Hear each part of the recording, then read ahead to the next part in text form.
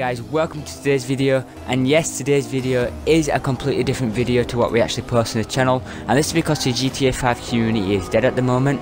So I'm going to be showing you an easy RP method on Rocket League, and this also passes as a quick way to unlock stuff for your vehicle. So with all that said guys, let's get into today's video. So guys, to do this exploit, what you need to do is just start exhibition and copy all the settings that I have on the screen now.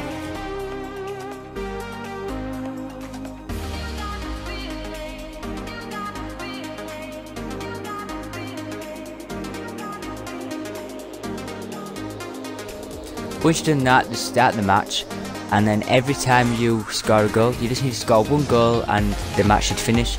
But every time you do this, you'll be earning over 600 RP, and just keep doing this, you can earn over 10,000 RP in 5 minutes. It's really awesome guys, and you do unlock something for your car after every match.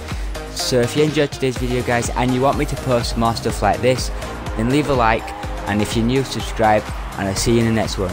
Peace out.